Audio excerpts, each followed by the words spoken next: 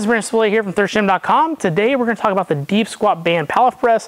Fantastic abdominal exercise. It's going to build on our holds while we still work on some abdominal and midsection strength, but be in a squat-based position.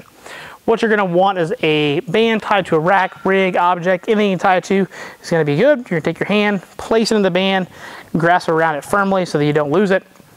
You're going to move away from where the band's tied, get in your squat-based position, so feet just outside a little bit of hip width. You're going to bring that band towards your belly or stomach. It's going to feel a little in an awkward position, but we want to be able to squat down there. I'm essentially going to go down to my squat position, hold, and now I'm going to press, brief hold, bring back. So I'm just going to do some presses here. And then I'm going to switch sides, face the other way, same thing. Bring it across, squat down, press, and hold.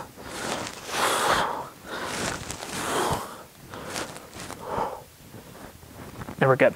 So, as you can tell, this is really going to work on abdominal and trunk strength and resisting rotation.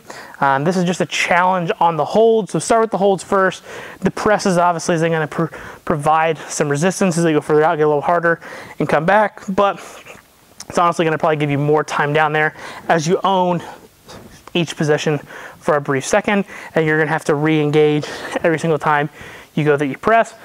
I really like this for 2 to 3 sets. I've usually around 8 to 10 reps per side. You can certainly do more or less if you really wanted to, but that's usually about an adequate range that you're going to have to hold that squat-based position and then actually own your holds as well while you're doing your repetitions. So if you got any questions about this particular activity, please feel free to let me know in the comment section below. Thanks. Have a great day.